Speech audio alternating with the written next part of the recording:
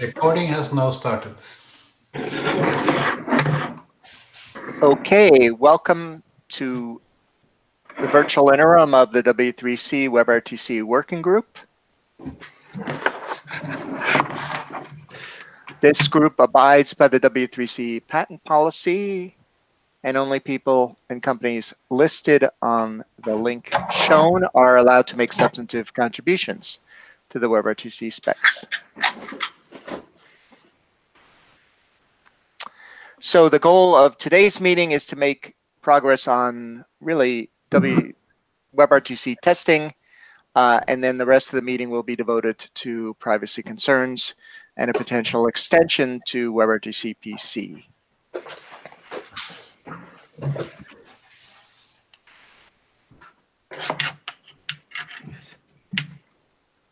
Okay, some basic information on the meeting is up on the wiki. We published a link to the slides. Will anyone volunteer to scribe?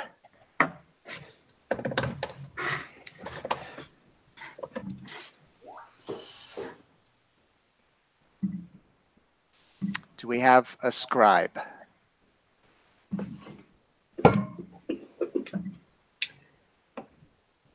I can scribe. Okay, thank you, Henrik. You don't have to get everything, just the major decisions. All right. And then the meeting is being recorded, as Harold said.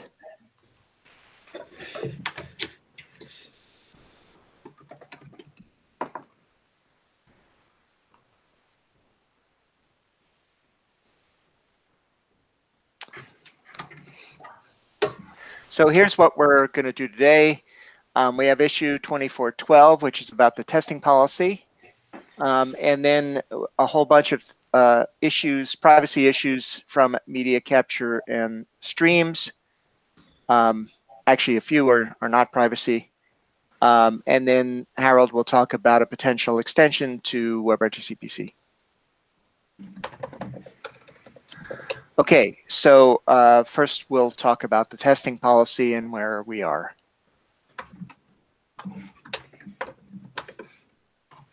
So if you, I'm just going to give a little background. So we decided some time ago that we would aim for, whenever we updated the spec, we would also change the tests to test the new behavior. This is something that has been mandated by other working groups in the WTC and WhatWG, and met with some success there. At least that's what they claim.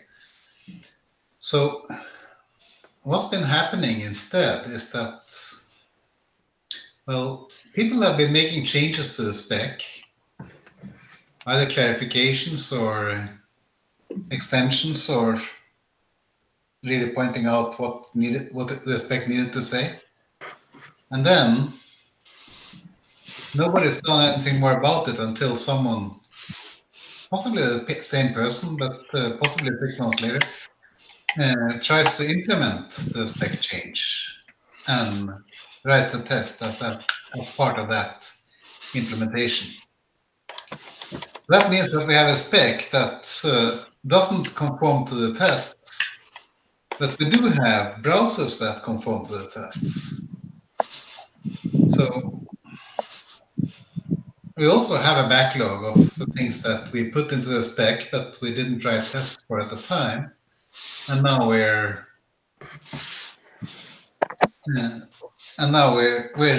simply haven't gotten around to it. So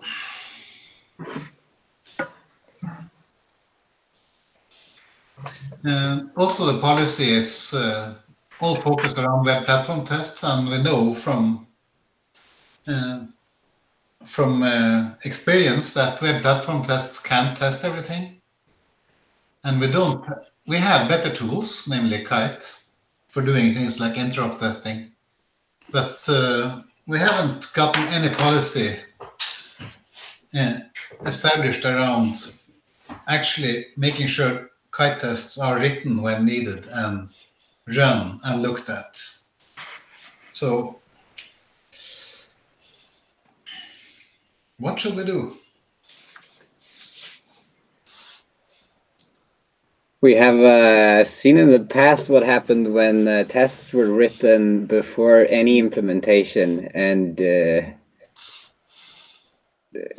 you basically failed a lot of things. It was not, you had to update all of them anyway. I think. Right.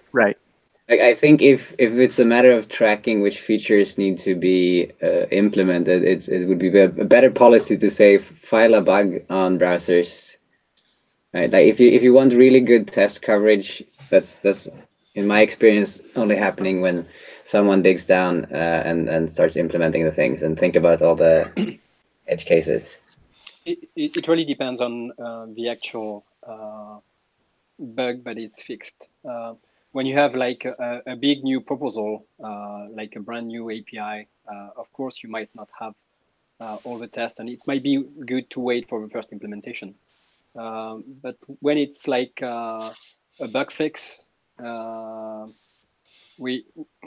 small change, we should have a WPT issue, and we should have a test, and we should only merge a change when there's the WPT test. So we should, I think, improve our triage of when a PR requires a test, a WP test, and when it does not. And when a WP test is easy to write and is needed, we should not merge until we have it. Yeah.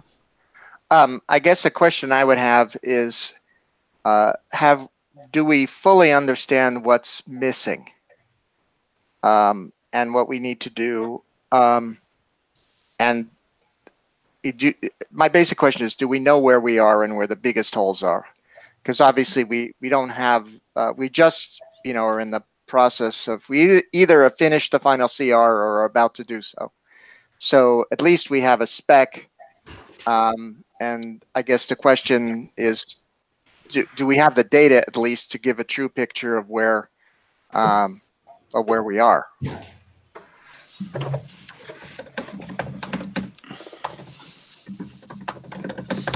I guess my question is, if we're trying to do better, I guess the first question is, do we know where our biggest failing is?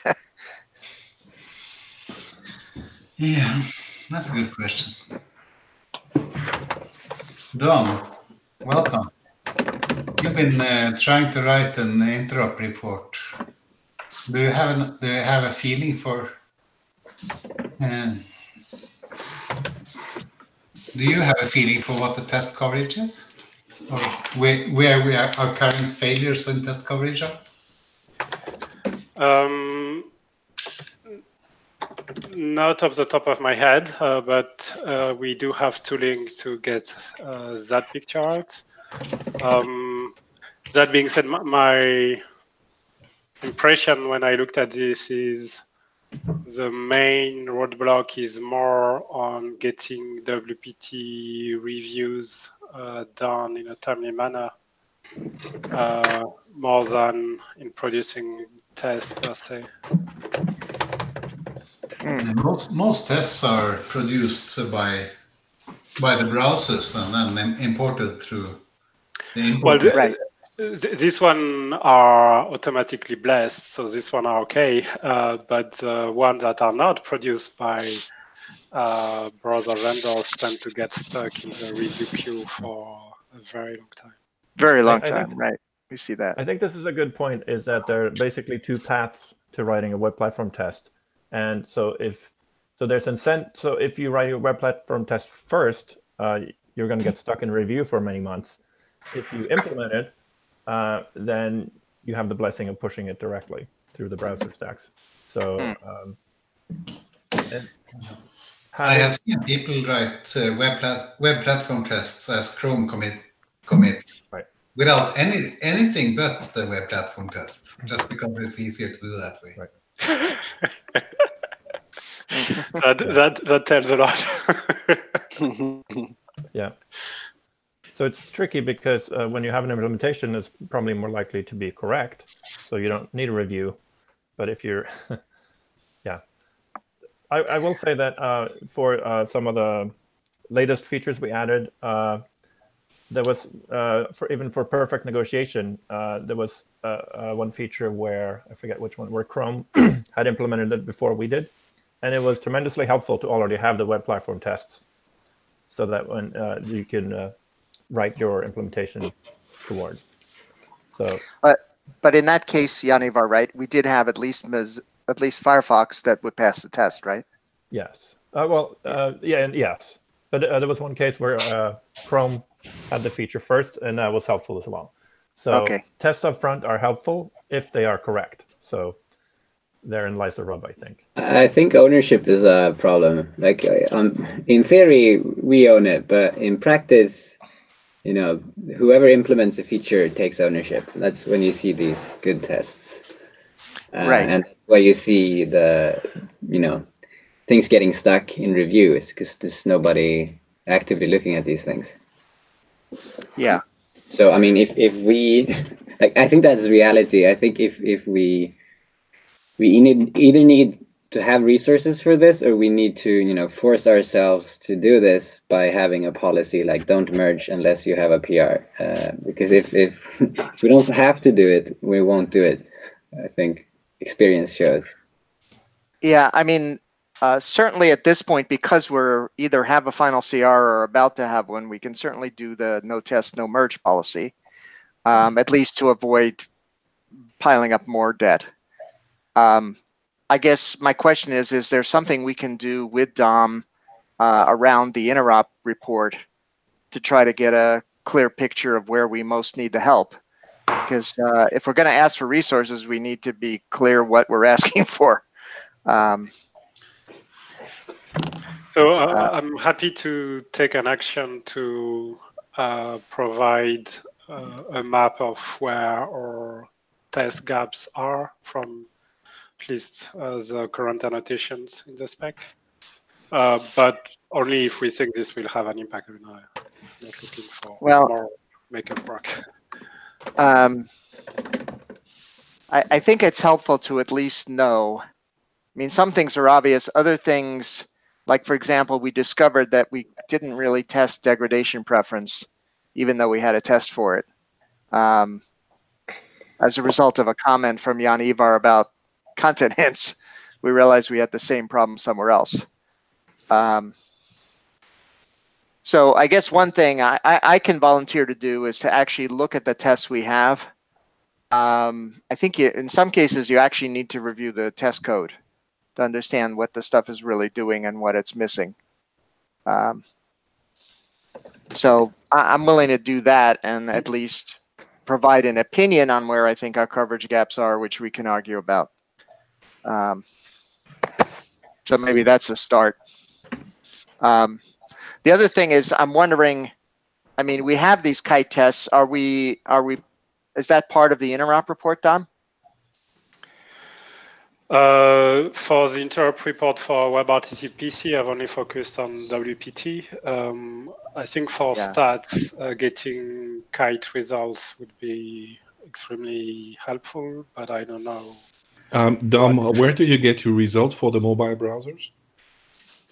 I'm not getting results from the mobile browsers. Do you want results for mobile browsers? And for again, from a purely formal WCC process perspective, the only thing that matters is getting double independent implementation of each feature, whether they are mobile or on desktop or anywhere else. Doesn't really count. Of course, for real interop, this matters. But then we get out of the purely process considerations. The reason that for stats, I think kite would be useful is that we would get clearer picture that the values reported by the stats have some semblance of reality. I mean, that's kind of the degradation preference problem, right? There was a test that didn't really measure anything, and so I think for stats you really can't use WPT. I mean, you can, but what you get out of it is not super powerful. I would argue that testing the existence and compliance of the signature of the API is doable in any given case. but testing that in certain cases is returning the real value, especially when the network is involved, or you need a different peer, or you need an SFU in the, like simulcast. We know since Lisbon, right, that the design of WPT will not allow us to do that. Right. Yeah. So I guess, Dr. Alex, thank you for attending.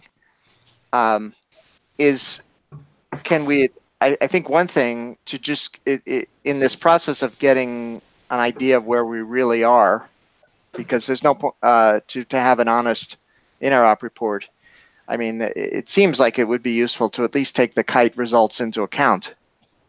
Otherwise, I'm happy to share my result with Dom, even if only running WPT through kite, even the non-extra one. I had put an action item on my list in Fukuoka to check with Dom the coverage tooling, which I haven't done, so it's my fault. So Dom, when would you have time to interact with me and help me give you the data I might have? Let's maybe do that offline, scheduling right. I'm thinking offline, but when do you plan? What is the timeline for you to give that interop report, for example? So I get an idea when I need to free some of my time to make that again with the most fresh result possible. So technically, we won't move to propose recommendation until at the earliest early February. Given that we are considering further substantive changes, it's probably going to be later than that. But I would say we probably should at least understand what it is that we would want to do with kite well ahead of that, so that we don't have delay once we actually need the data. All right. I'm flying tomorrow, but I'll send you an email next Monday, and I'll try to get that to make proposal of things we can do quickly and fast, and I think would make sense, and then you decide if it's interesting to you or not. Right. Fantastic.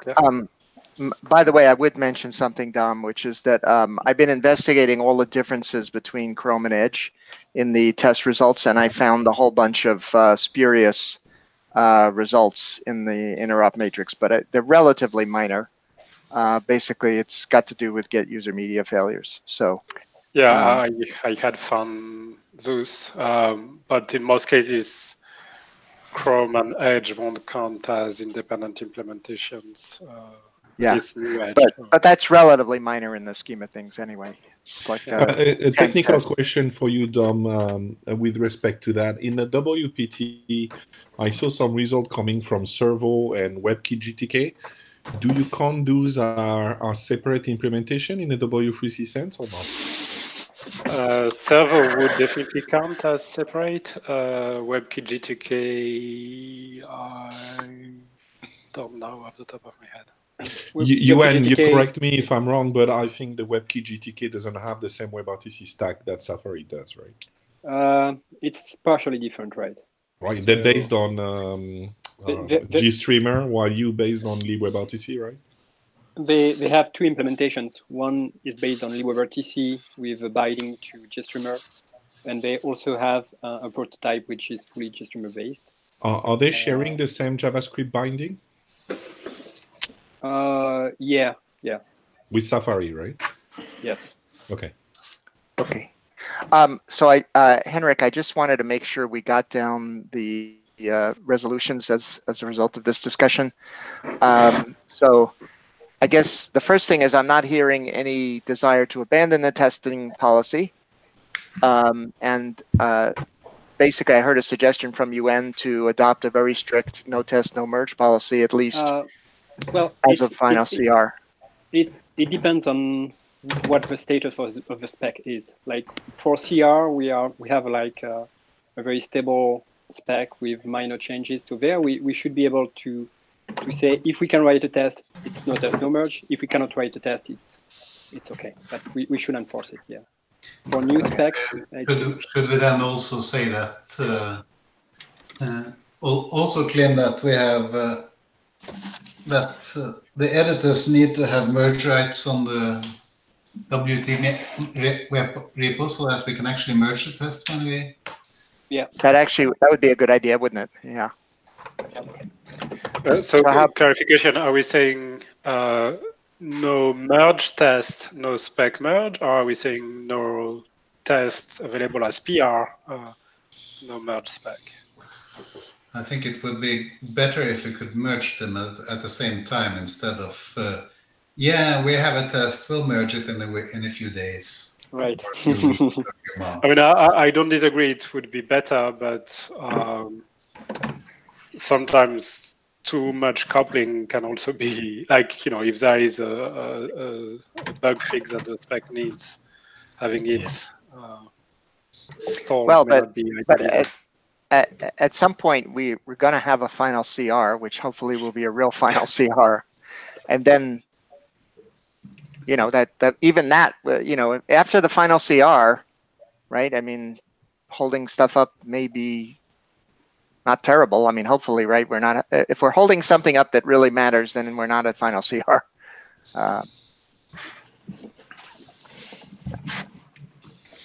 Anyway, I guess I'm just saying that some flexibility might be in order, but I won't oppose if we want to be super strict either. Yeah, I guess also, so what I heard was incorporating Kite into the interop report. Dr. Alex working with Dom, and a review of the current tests and where the test coverage is missing. And then, do we have some agreement on trying to break the bottleneck in review of issues and PRs? How we do that?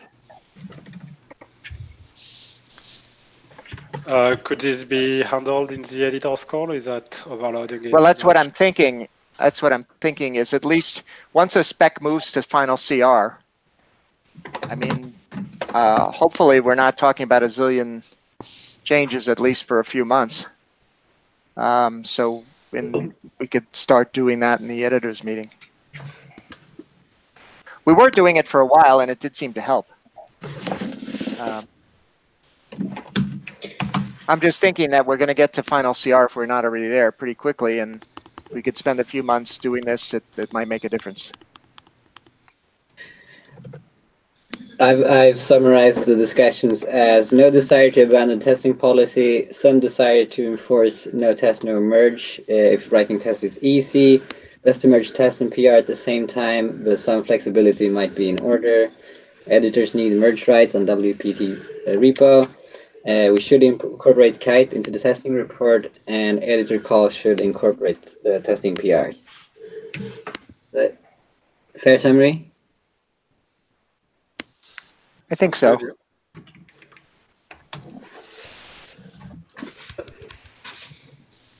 Okay, so let's thank you, everyone. Let's move on.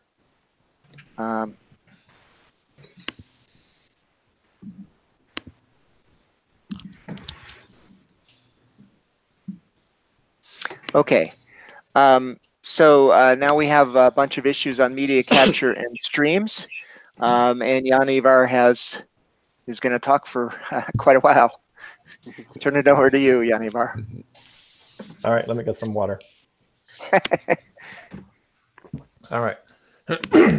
So yes, so the main, so there's a bulk of issues here. I added a couple trying to break out some of the concerns into multiple issues that are really solved by the same proposal. So that's why the list has grown a little bit. So this mostly was triggered by a ping review in 2019 that raised privacy concerns. And so this is my setting the stage slide. So why now? Basically, the privacy climate has changed for legitimate reasons. Websites are tracking users big time. So the thinking that's mirrored by ping now is that in 2020, exposing all the users' devices beyond the one they're using is not POLA, not principle of least astonishment. This goes beyond fingerprinting, potentially revealing actual private information users may not have intended to share about what they own and have plugged in. That might be prototype devices, adult devices, and that was suggested by the ping. and that this is not the minimal information needed to achieve user goals. Next slide.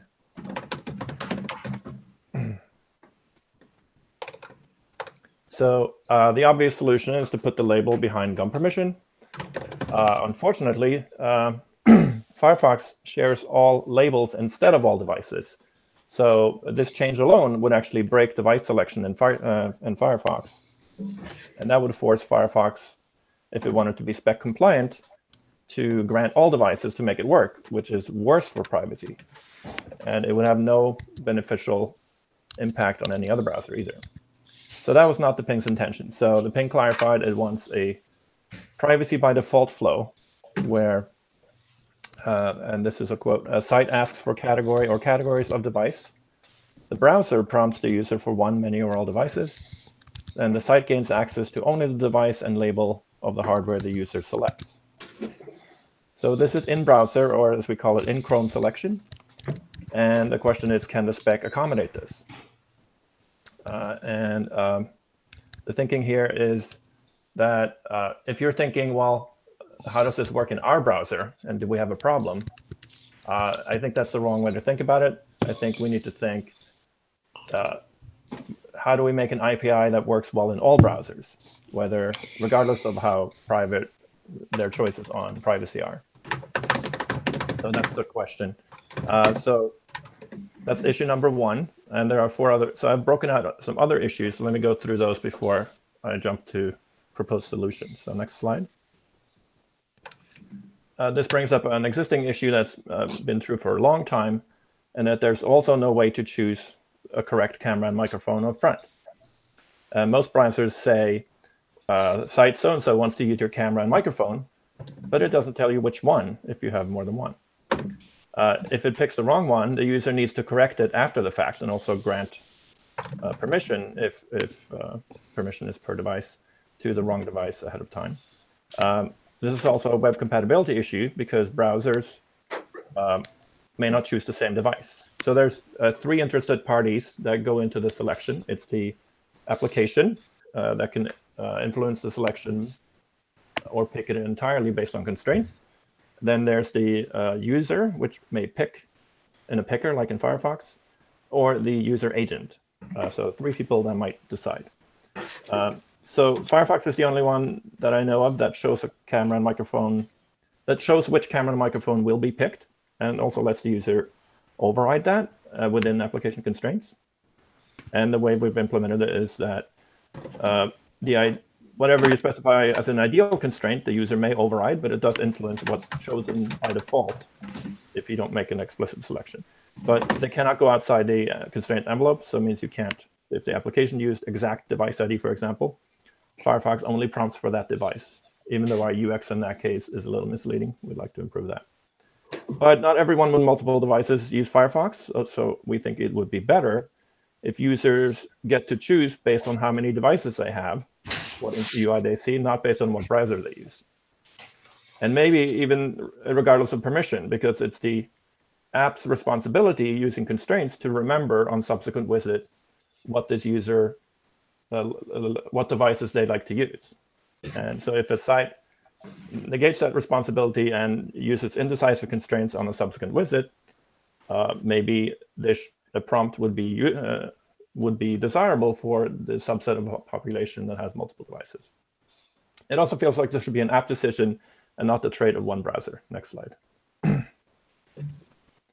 So this is sort of a minor issue, but today in Firefox, you can override its picker actually by forcing the default device by calling enumerate devices up front, and then grabbing out the first device in the list of the kind you want, and then say, I want to have this one only.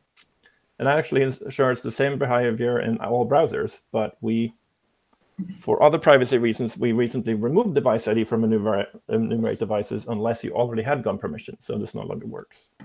Some alternatives discussed in an issue involved standardizing a new default string that would be a stand-in for the default device in all devices.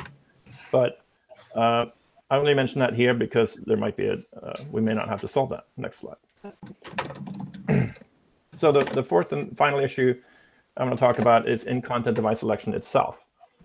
I would argue it's too complicated, not based on all the features that it offers, but has the majority of websites gotten it right in a way that works compatibly across browsers and devices? And I think the answer is no.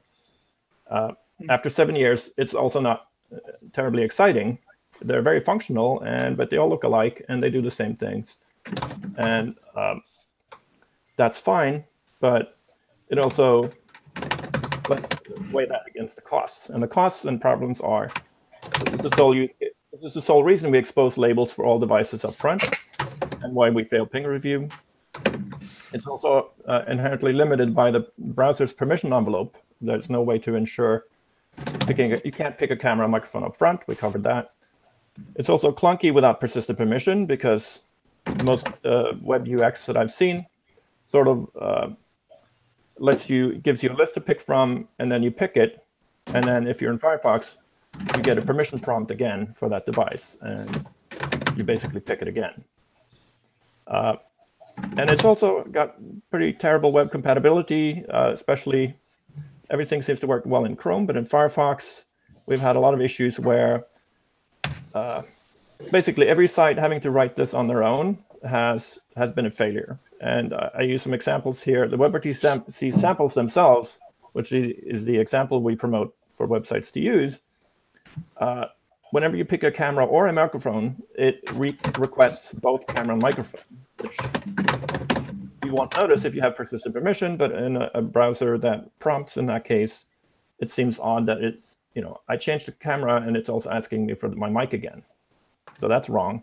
And also, we've seen that in production sites as well. There are some sites that recently had to change their permission prompts with a new team and had a terrible time, because effectively web developers end up having to program against two permission models that are quite different.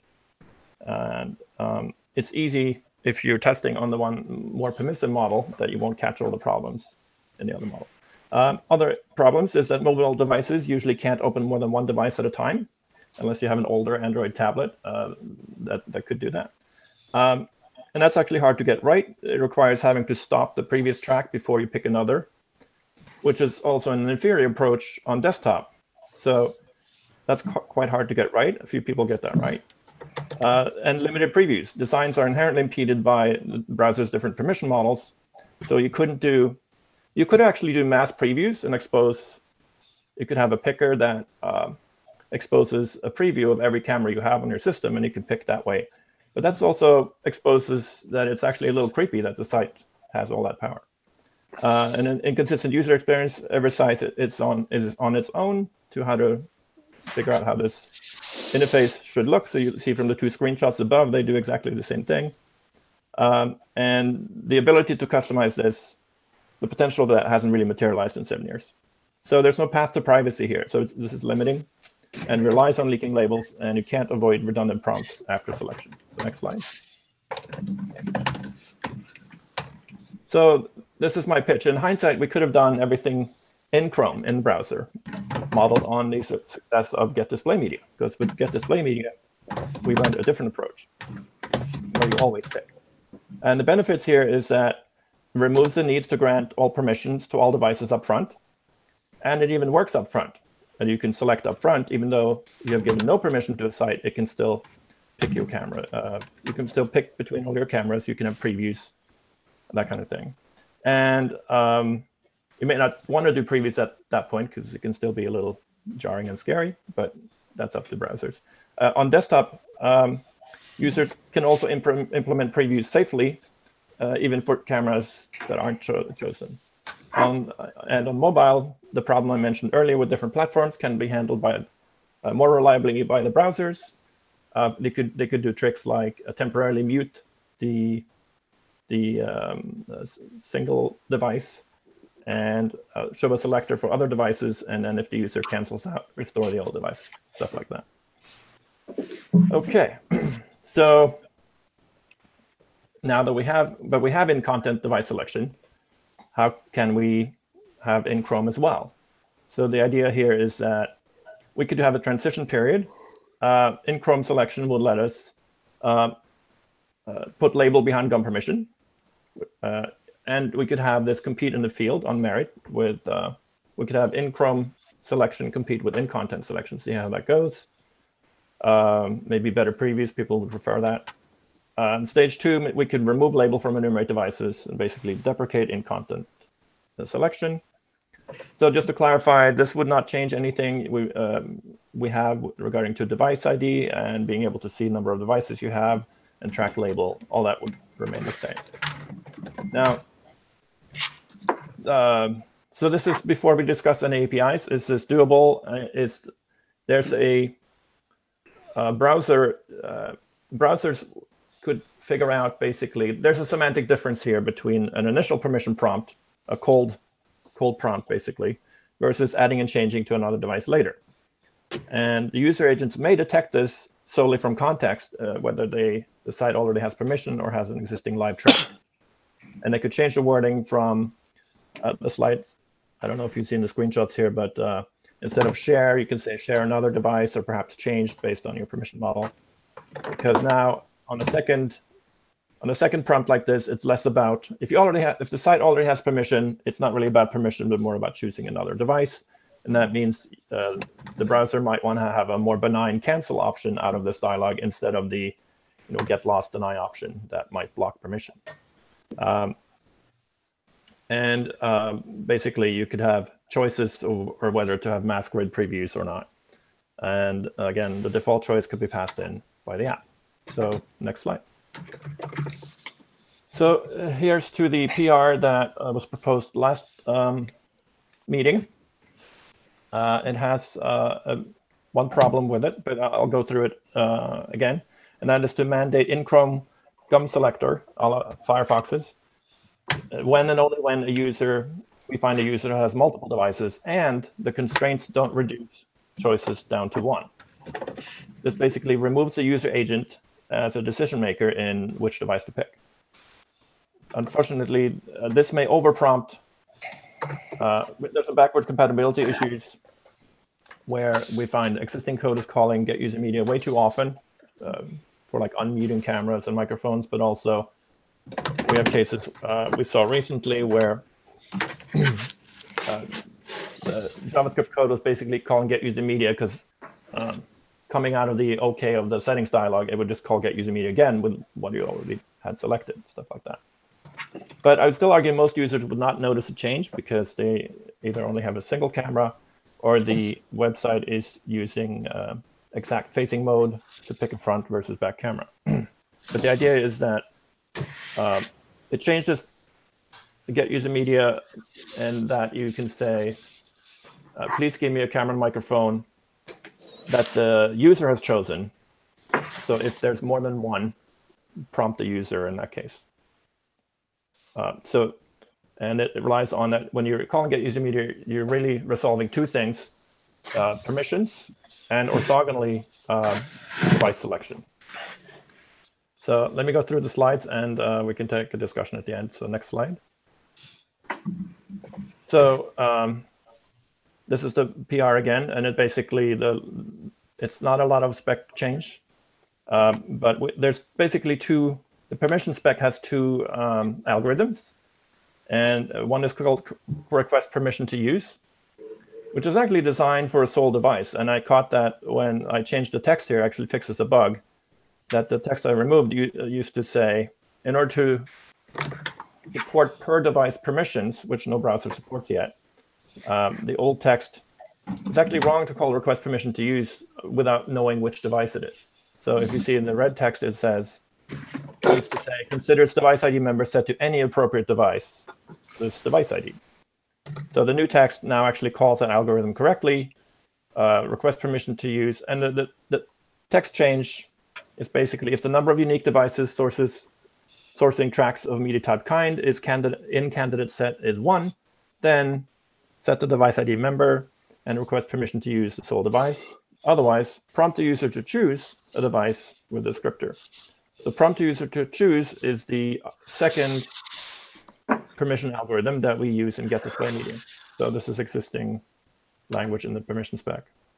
So the context here is that it's always been the website's job to use constraints on device ID to manage a user's devices. when done correctly using the exact constraint, there would be no change in behavior. But there's a backward compatibility issue here with sites that might use an ideal device ID constraint on revisit.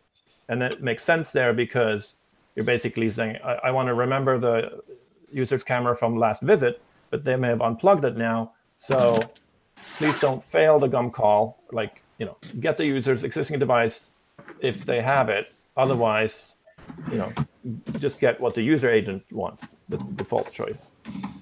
So that would be a problem for multi-device users only, and they might end up getting a picker every visit until the site updates to use exact. So that's not perfect, has some issues. So I introduced a couple of alternatives. Next slide. The proposal B is basically add a new get user media Boolean for this new A behavior. And it could be something like you call navigator get media devices, get user media, video true, and then chosen true, where chosen means track must be chosen by the user or application, not the user agent. This would apply to both audio and video if present. And I'm happy to bike shed a name for that. So basically, this is the cop-out where we believe this new behavior is the correct behavior, but it's not web compatible. So we put in a Boolean to pick. And proposal C is the same thing, just with a new method, choose user media. And that avoids the Boolean arg, which I think most spec people say, you shouldn't have Booleans in your APIs. But it also feels like overkill when everything else is the same, and might falsely suggest that there are more differences here than there are. Might actually lead to more refinement, which could actually cause this idea to stall from a spec perspective. So next slide. We can come back to this and actually discuss, but I want to just show that. So how in-content device selection could now be replaced by in-crom selection with code like this. On button click, if you have more than one device of that kind, then you pass in constraints to pass in maybe the existing device, and you set chosen true, and then you basically call GUM again, and you would get a selector. Next slide. And so it would solve all four issues that I mentioned. It would let us put device ID, enumerate devices labeled behind GUM permission, and eventually kill it. It would give browsers, actually applications, the choice up front whether they prefer a picker or not. In all browsers, it would work compatibly against all browsers. There would be no need for this default device ID that I spoke of earlier, provided that Firefox gives up its current camera and microphone picker when chosen is false, and that would give more consistent behavior across browsers. And the last one is this model no longer requires mass permission, and browsers can handle previews and tricky platforms. So you get overall better cross-browser experience and compatibility. And I think that was all the slides. So maybe we can go back to the slide that had proposals B and C. Can you go back a couple? Quick question, Yanivar. Yes. So initially you said that the ping working group was for the disclosure of only the device that the user granted access to. And it seems that in your proposal, in fact, the web application gets knowledge of all the devices and all their capacities except the label, right? But to be clear, I still think it might be an issue for the ping working group. They will see that it's a benefit because the label will not be there, but there will still be that issue, right? Well, I think the more important point here is that this is trying to outline how in Chrome device selection could work. And that gives us an avenue that opens a path to privacy. We now have choices. If we want, we can limit more information. The only issue they filed was on the label.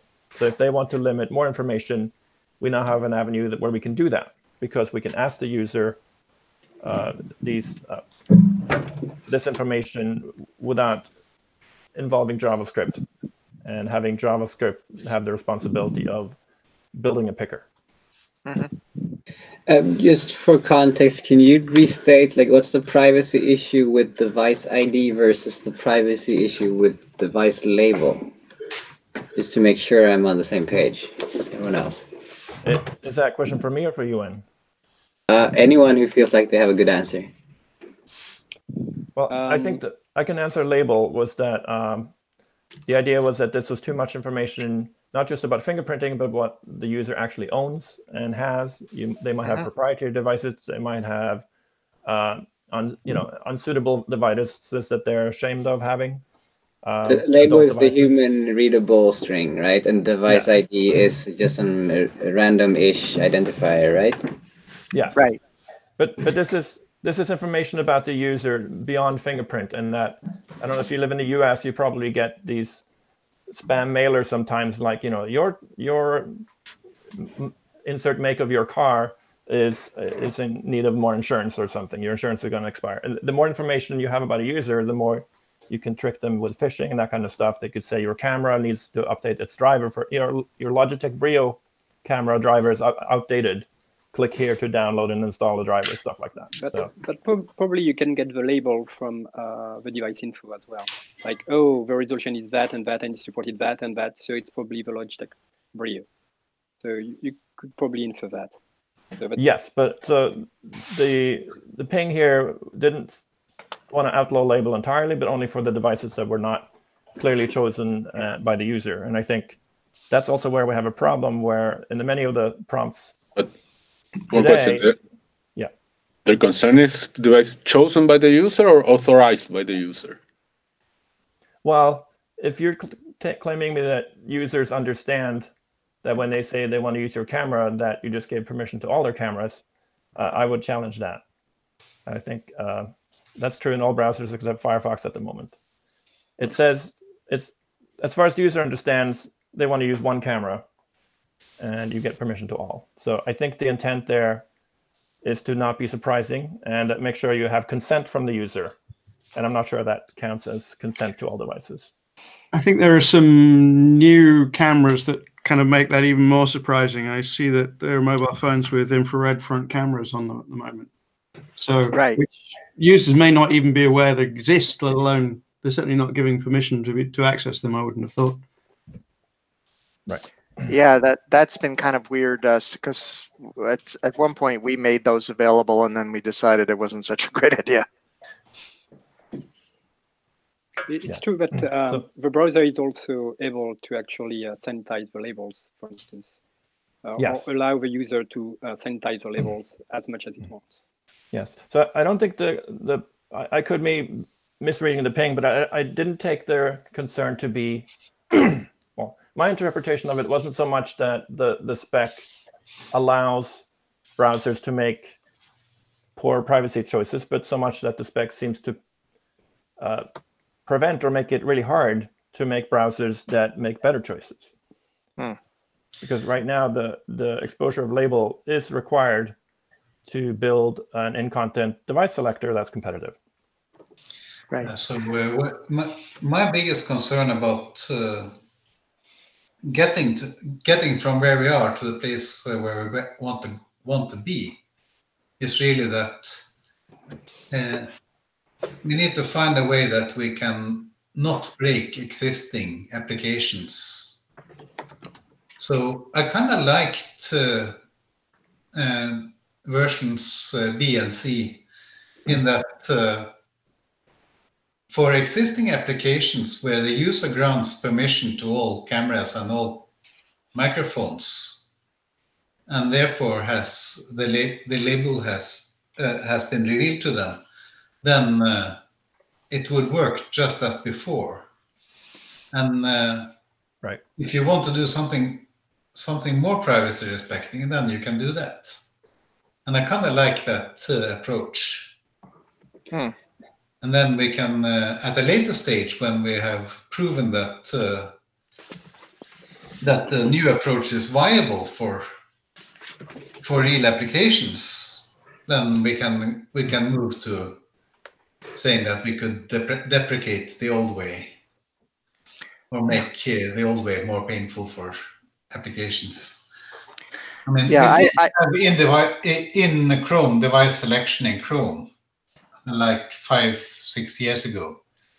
And when applications tried to use that, they begged us for in-application device selection, and that's where enumerate devices was born. It was right. it was based on a previous failure.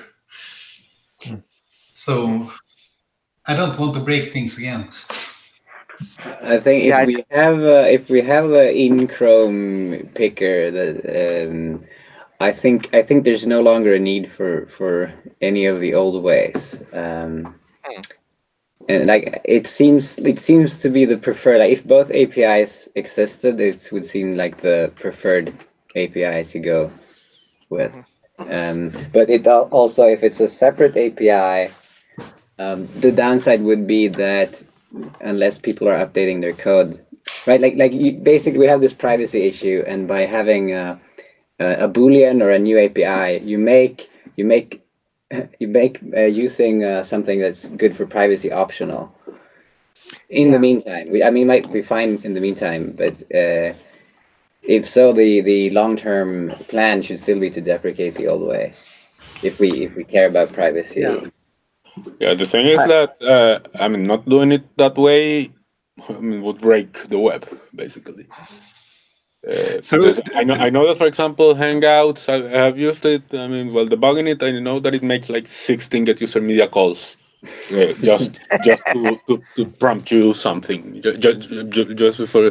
So if you get 16, let's say, I don't know exactly why they do all that and how do that, but all that stuff relies on the fact that once they get authorization, they can make the calls all the time, and the user doesn't have to constantly choose what device to use for each get user media call. So things like that would be completely broken if we don't allow the existing promptless way to continue to work. It seems like a good approach. Like if we ship the good way of doing things, where we're clear about, like, everyone actually implements the same thing, and it's good for both privacy and usability and compatibility. If we get to the point where the new way is clearly superior, and then the old way, like, the thing about deprecating the old way is it's still gonna work. It's just that you're gonna get spammed by prompts, right? Like you can deprecate it by just always prompting. So it wouldn't completely break things. It would just be a bad user experience. But at that point, that's breaking the web, basically. Yeah. So that's why break a whole business. We want to avoid that. We want to avoid that, right? Like we definitely don't want to ship something where suddenly you get prompted all the time and there's no way to get around it. But if there is a viable option that's, one code line away, at that point it might be feasible to make the old way more promptly. Do we have any? Build the carrot first. Yeah, Yaniva, do you have any idea on how many sites or apps use in-browser picker? I'm asking you because since Firefox is using a different model, you might have better picture on what's broken in Firefox. Well, this is the other problem with Firefox's picker, that it's not a reliable device picker by any means, because it only appears if you don't have permission. So as soon as you remember this permission, you don't get the picker anymore. So the underlying model is at that point works the same as any other browser, right?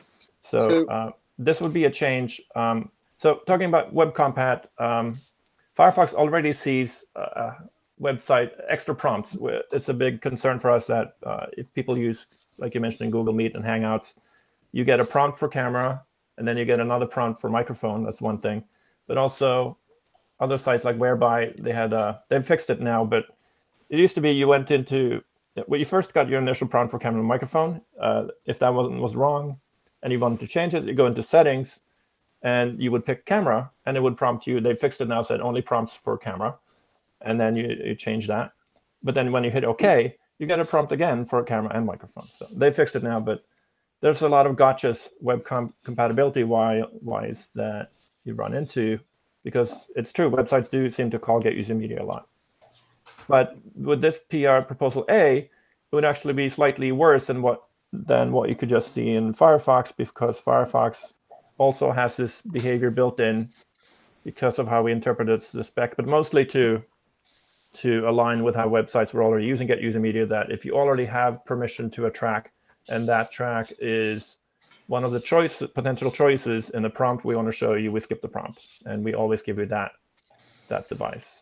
And that was for web compatibility at the time, and also why you couldn't actually implement proposal A. Well, that's why proposal A doesn't already work in Firefox, to put it that way. Otherwise, this would actually work quite well. So that is the change that's being proposed. And yeah. Does that answer your question? If I kind of think that we could market, I'm thinking marketing here, proposal C as a means of saying here you can get to pick any device, and if you need permission prompts, then it will be combined with a picker. Mm-hmm. So that's a way to never get a permission prompt. You just get a picker. So I'm interested in proposal C, that if we're able basically to reduce a lot, not only labels, but all the device info. And that's the thing that I'm unclear about, is how far can we get there? So it would be nice to see how much applications need to provide constraints. And if they need to provide constraints, that they probably need to discover the values they can set and so on, which is a fingerprinting issue. And I guess in Chrome, selection might help a little bit in removing that, but I'm still not clear how much it can actually remove it. And if we are only able to remove just labels, for instance, then the cost of a new API and so on is very high for just this thing. Well, I should clarify that there's very little difference between B and C here, other than the API surface. So I don't want to imply. I worried about putting it on the slide because it does imply in sort of open-ended down the road. There'll be a separate method, so it'll have nothing to do, and we can totally redesign it. The intent was here that this is still the same and only get user media call you should be using in the future, really, or should need in the future. And the only reason to call it the other way is if you want the user agent's great wisdom in choosing what should be used, which is a web compatibility issue a little bit. But I could see why. So would choose user media only giving permission to a specific device, not expose any information about, like, no labels, no device ID, no nothing, because there's no reason for the application to know it because it's not involved in things? That's not really true. In case of some kind of error, I think you do want to know the device label, so you can keep track of what kind of devices are having problems. Right. Well, so, but only for the one that you granted permission to, right? Or would enumerate devices give you the list of all labels? Well, in this case, I think no, right? So again, proposal C was only meant as an API surface variant of the same behavior as proposal B, unless someone is proposing something else. I assume it's the same thing. Yes. So in that case, the only difference here, I'm trying to make it an issue that doesn't really address device ID or the other device info information. I think that's an orthogonal question. I'm not personally of the opinion that exposing device IDs in this context where you already have permission, I think that's completely orthogonal, basically to how you select devices. Joanna, I'm actually trying to understand your point there. You think that once you've granted permission, you still should not have access to the device information? So I think the PIN working group would say that if you grant access to one camera, why should you know that there's another camera somewhere else and what the capacities of the other camera are? Probably you should not be able to to have that. The web page should not have that. The ping worker probably did say that. And, that's where we need to understand if it's true, if there are cases where it's actually useful for the web page to actually know that there are other cameras. Probably it is, but how much is it important or not? Can we solve all these scenarios in different ways or not? Well, I hesitate to that's going further than this PR is going, and I hesitate to speculate. I don't want to speculate about what the ping would or wouldn't want. The only issue that they've filed their language so far is about the label, and it says the site gains access only to the device and label of the hardware the user selects. So we should first clarify with the ping workload then, because I don't think we need ping to say what's. I mean, if we think this would be a privacy improvement that we want to make, we don't need the ping blessing to do it. So, but I'm trying to assess how much of it is indeed orthogonal to that discussion or not. Like, can we do this first bit and then explore if it gets us additional privacy benefits? Or as you were putting it, UN, it's not worth it unless it brings additional privacy benefits. I don't think you need to decide. Like, this is sort of like one step, and you can take one step without taking a second step. But I do think the related steps, right? Like, because if you make it obsolete for an application to handle device selection, then suddenly why would you need all these labels? So it is relevant, but we don't have to do both things at the same time. But it's worth discussing.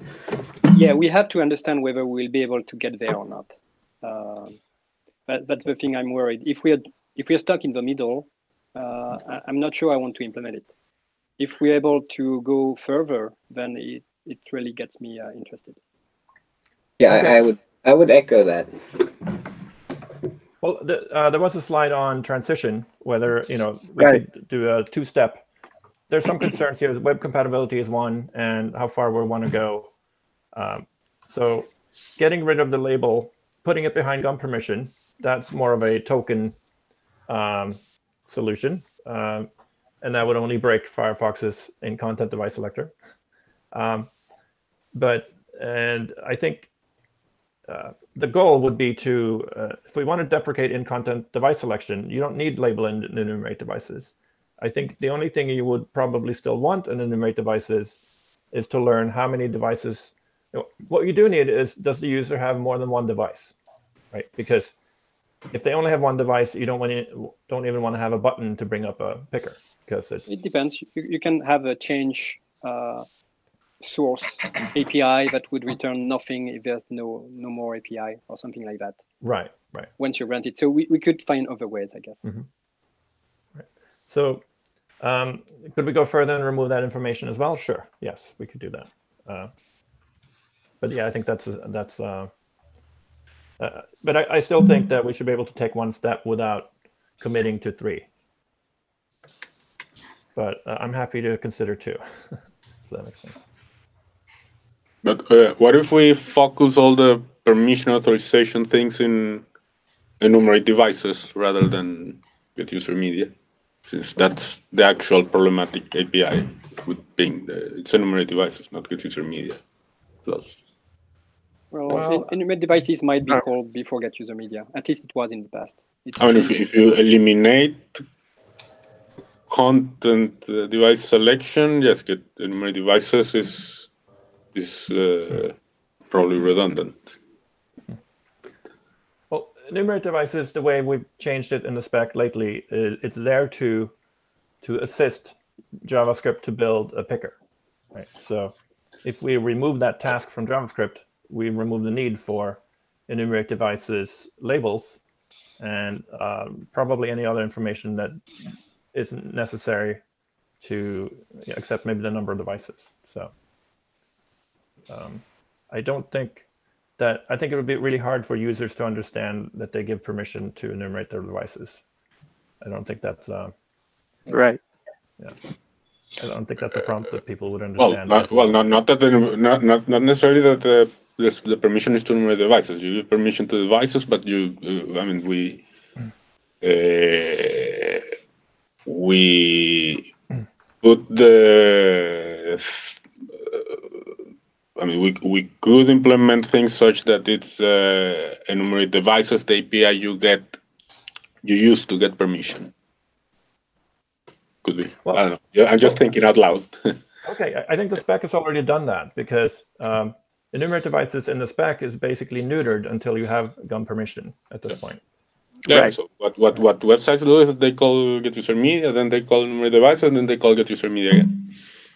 Right. Which is okay. In most cases, the second call will not be needed because the website will see that, yeah, they picked the right device anyway. Right. But it sounds like there's really no opposition to doing some of these.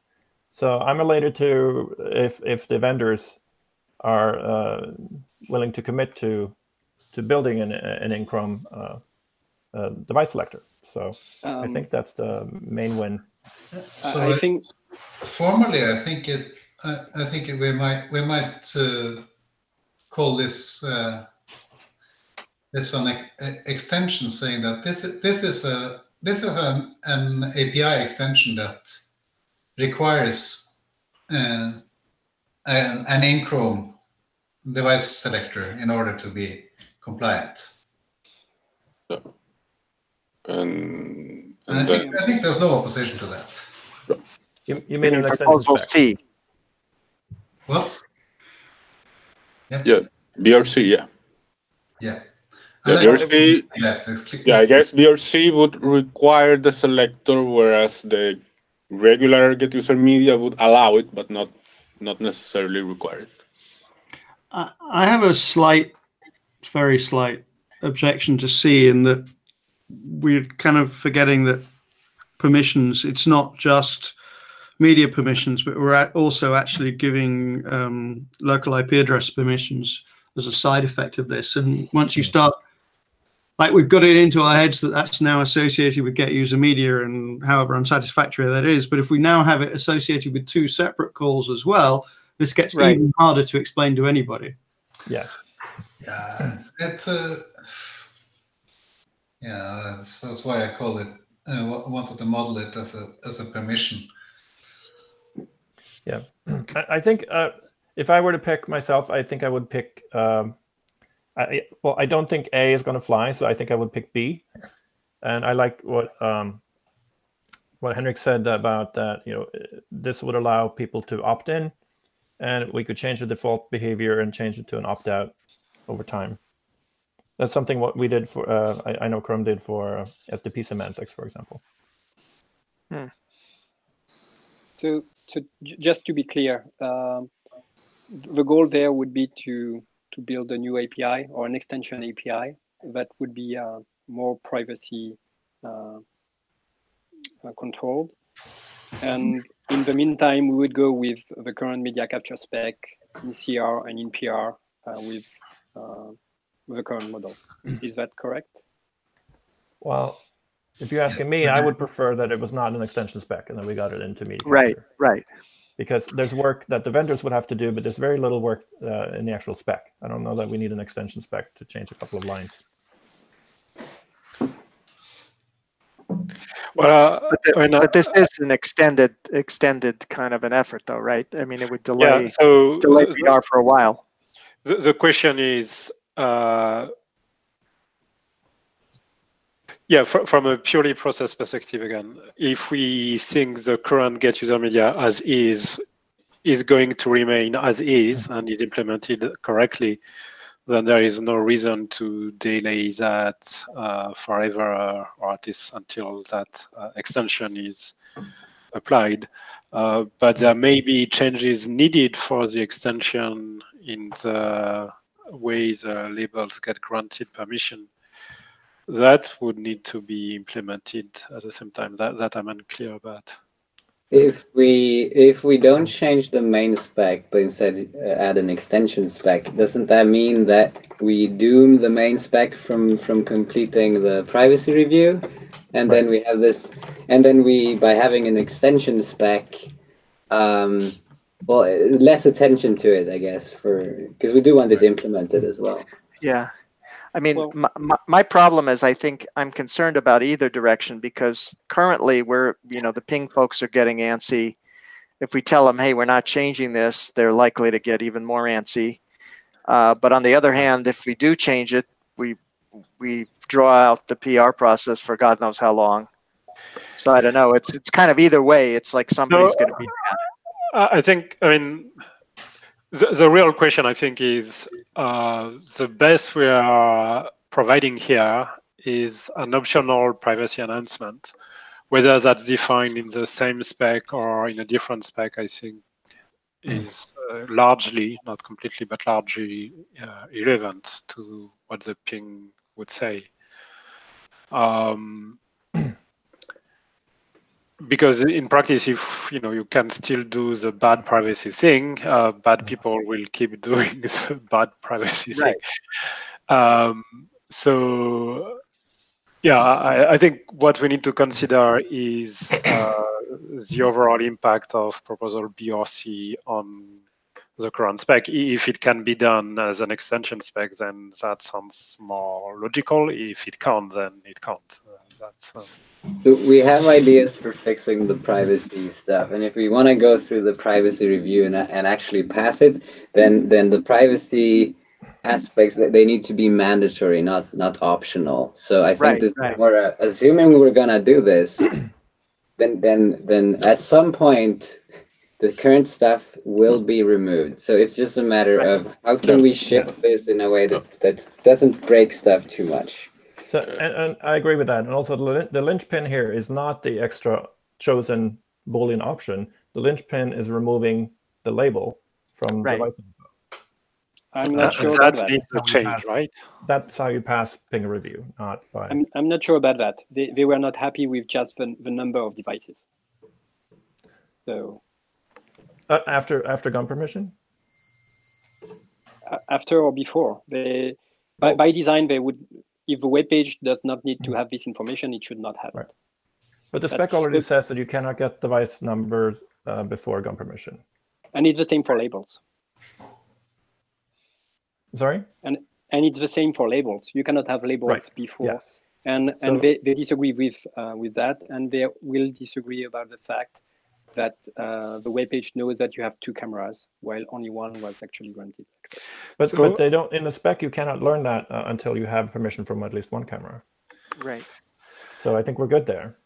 So the remaining issue is. I mean, I just want to say I don't think our goal should be to pass ping review. Our goal should be to do a good spec, and by good we also include privacy respectful specification. And the ping help us get there. And they may help us by agreeing or disagreeing with us, but ultimately we have to pick what we want to do. The ping can only give advice. I would personally. Go ahead. Yeah, I would personally like that we fix as much as we can with the current model, and we try to move forward with that as a PR and a recommendation. And we also work in parallel to a new model, and we take the time to do the new model, and it will take quite some time. It's not a few lines of code. It's not a few lines in the spec. We need to have a lot of code there. And it's good that we can start both together. But I would still like that we do both in parallel. So, Yuan, can you clarify what it would mean? What changes would be brought to the current get user media spec to get us to PR in a privacy? Basically, we would restrict media device info to only the types that are granted. So if you grant camera access, you grant access to all the information of the cameras, but not the information of the microphones, for instance. We could do some additional improvement there without changing the model of the spec. And we can try to pass the ping review with that and push it to recommendation. And in parallel, we start now on figuring out the right model that we should have done from the start. The problem I have with that is that it would have no privacy benefit in any browser other than Firefox, and it would basically hamper in-content device selection only in Firefox. So it's kind of a non-starter for us. So I'm not sure to understand how Well, the fact that if we go back to the slide where they had the solution, if you go up to slide 10. I can't see the numbers, so you'll have to tell me to stop. Sorry, go down. Go down. Sorry. No, it's the one with issue 640 on it. Yeah, issue 640. There, yes. So if we only removed label, this is what device selection would look like in Firefox, and other browsers would be okay. And that wouldn't be good for us. No, we would not do that either. So I'm still of the opinion that if we look at what Mozilla would have to do to implement this chosen Boolean, we're actually pretty close. We already have an in-device picker. The only problem with it is that in the case where you already have permission to one of the choices, we bypass the prompt. So if chosen true is present, we would not bypass the prompt. And that means that in Firefox, pretty soon, you could do in Chrome device selection. And so you would have one implementation basically already for very little work. I appreciate that other vendors would need more time to build. And we also have an issue where, or that's already true, if you, in the current in-content selection, we have a bug, if you will, that if you already have one camera and you go and you pick a different camera, and then you hit disallow, you might accidentally now, remove permission. So this the language that I proposed in one of these slides that you should probably have a benign cancel button out of this because the semantic context is slightly different. You're picking additional cameras. You don't mean to. You shouldn't be revoking permission for the thing you had before. So looking at the time, we got 10 minutes. Right. And, I think we have more or less a path forward on this issue. What I've noted, because I'm not really sure about the deal, what I noted is that we have concerns with compatibility issues for proposal A, but we have interest for proposal B or C. I have not concluded which decision, but I don't think we're there yet. I think, is that enough to note for the? So I'm actually not clear what the path forward is because I'm hearing Janiva saying we should do this now. I'm hearing UN say we should do it later and bake in some small changes in the current stuff. So I have a question. So it's Ping's intention to disallowing content device selection? Well, no. I think they want the possibility of a privacy by default flow. Because right now the spec does having the possibility of a privacy by default flow, well, that's a different thing. Well, it says what they outline is basically site ask for category of device and browser prompt for user for one or many, and site gains access only to that device and label. So that's what they want. Right, and you can't really get that without in Chrome. Yes, so this would provide the possibility for the spec would allow a browser vendor to implement that. Right now, the spec does not allow the browser vendor to do that because of the way, unfortunately, Get User Media has been. It's actually not even specified, but how it's been implemented in a way that's not web compatible if you were to do that. My impression was not only that they want to enable as a privacy by default flow, but I think they want to disallow non-privacy by default flow, or at least. But my concern with that is that basically breaks the web. Yeah, so that's the problem.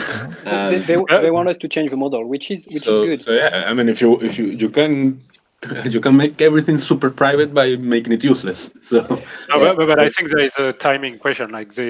If you don't have a privacy by default flow, then there is no way you can deprecate over time the privacy harmful way. Right. Yes, right. I would like to see an opt-in where we'd have a privacy by default flow, and then we try to deprecate the old way of doing things. even if that works. I don't think we can ever deprecate. I think it would take a long time to actually deprecate the old way of doing things. But having by default that with options B and C, it's pretty viable in a relatively short time. But deprecating the old ways, that would be very long. It means breaking the web. Yeah, that would be very long term. The problem is though, right? We're talking about bad actors. There's the people who are trying to write legitimate apps, right? Who can transition. Bad actors won't transition unless you have to take their goodies away. Well, it's not necessarily bad to call it the old way. It just means that you're asking the user agent to resolve this question. I think the reason I think it needs to be in the main spec is because this is actually ambiguous in the spec right now. The way it's been implemented isn't actually spelled out. That it kind of says that assume that if for a track that already is live, assume it already has permission. But it doesn't say anything about if the application constraints don't narrow down to 1. It doesn't say that you must pick that one again as a user agent. We just happen to do that because that's what people expected on the web, and it would to avoid breaking sites. But arguably, Janiva, that could be a clarification that is made without having proposal A, B, or C. I mean, I take your point that the spec is not perfect for the points you point out, but that doesn't imply it needs also the addition before we can. So to clarify, would we need 2 implementations to? Yes. For this, right? So I've noted that there's interest in B or C, but there's difference in opinion about the exact path forward, and more discussion is needed. Should we end it at more discussion is needed, or and give Harald the 5 minutes? Yeah, I don't think we're going to get all the way there today. Yeah. So. All right. So are there any next steps on this one? Janiva, to make a specific proposal, B or C? Yeah, I think I'm gonna. I can mock up a B. That's my favorite, unless someone disagrees. I'd like to maybe even do a version in Firefox of that. Okay. So just for a quick check, the other implementers would indeed consider doing a picker in an in-Chrome picker, device picker. I would have. I would have to get that discussion internally. Yeah, there are arguments in favor. It's way too early for having a Safari position. We would need to assess whether we can get rid of all internet devices leakage. Yeah.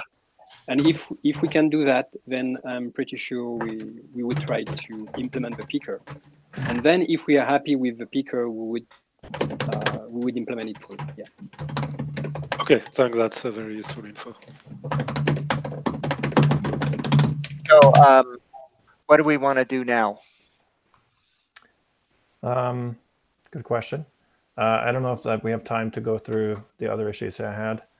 Do you want to let Harald do his extension thing? Yeah, let's do that. Okay, Harald, you have the floor. Okay, flip to it. Yep. So, if you've ever looked at SDP, you've noticed this section with RTP header extensions, and A equals xmap number URL, and these things have been breeding like rabbits. As you can tell from the names, they're not all standards even. They're experiments or drafts or whatever. And it turns out that we get certain problems when there are too many of them. So if you fire, if you have more than 14, you need something called 2-byte numbers to enumerate them. And it turns out that some parsers have problems with 2-byte numbers. One of those being Chrome 71, which is still 1% of the web. So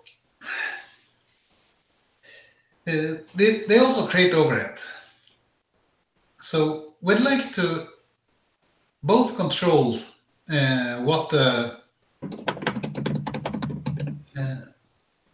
we'd like to control both what gets sent and received in SDP, so that we can not offer things that don't make sense in certain contexts, or even remove stuff that makes trouble. And the other thing is that once we have negotiated that it's possible to use these beasts, then it turns out that sometimes we have support for 2 or 3 different ways of doing the same thing. And the app has an opinion of which one should actually be turned on. So, next slide. So I had a little discussion with a guy who had the problem internally and came up with an API proposal. For controlling negotiation, I mean, if it touches SDP, I like to attach it to the transceiver, because the transceiver is where everything that's weird because of SDP lives. So we can do something like set codec preferences that controls what gets offered or accepted in an offer-answer exchange. And then we could, once we have negotiated support for something, so that we know that the other party will not die horribly if we send it, we can add a control for the RTP sender for saying, yes, use this, or don't use this. And the thing that goes on the sender should not be very powerful. In particular, it shouldn't be allowed to change numbers or add new extensions. That's done by negotiation. But it needs to say, okay, use this, don't use this. And if the user tries anything else, it should just say, bang. So I made a detailed proposal, and I've gotten a few comments from UN and Bernard, at least, that have been helpful. And if the working group doesn't horribly object, I'd like to make a PR on the WebRTC extension spec. We're not adding anything more to WebRTC BSC at this stage, and ask for approval to merge. So that's the quick presentation. Questions, comments? Just a comment from me, Harold. I think overall, I think your proposal's a good idea. The only thing I will say is, having worked on an implementation of this, it is quite tricky to validate the header extension information. As an example, there may be some extensions you shouldn't be able to remove, like the mid-header extension. So that, I think, is the one thing we need to work on a little bit more, is to understand exactly what the validation steps are. But in general, I think your proposal makes sense to me, at least. Yeah, I agree. I think there is a need for this, and I think, like, just looking at this, I also looked at the detailed proposal. I think it all makes sense. We just need to flesh out some details, but we should proceed. Yeah, me too. I like I have a to move on with dissenting view, which is that I feel that it might encourage the behavior that's the rabbit breeding behavior. If you're making more rabbit breeding possible, then you're just going to encourage it. Yeah, and I'm not sure that's something we want. I'm kind of channeling Ned Fried here. This is not starting down the slippery slope. This is how far we slide into the muck at the bottom.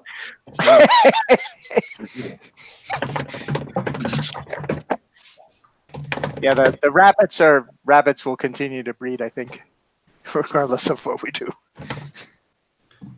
Yeah, and I kind of agree with the fear. The last thing about the API, about an API like this, is that adding support for RTP extensions from JavaScript is currently impossible. And I hope we can keep it that way. I'm not sure we can, but it's a hope. Right. Yeah, I mean, we did consider this originally, but the validation thing, I think, was one reason why we made it read-only. So. In terms of preventing rabbits from breeding, I think we should have a stronger policy for like origin trials, or maybe reviewing RTP extensions, and making sure browsers are on the same page about which RTP header extensions should be implemented. Well, I mean, Henrik, the rabbits are not only breeding in the IETF, they're breeding in AO Media and other places, so it's kind of hard to stop them. Oh, yes. You noticed from the previous slide that there were a number of prefixes on those extensions. Yeah, I mean, as an example, we're likely to have both frame marking and the new descriptor format, which does some of the same things, both in there at the same time, and you probably don't want to negotiate both of them. So I kind of think this is going to be needed, or even more chaos could break out. Okay, so I'll make a proposal, pull request. Okay, thank you, Harold. Pleasure.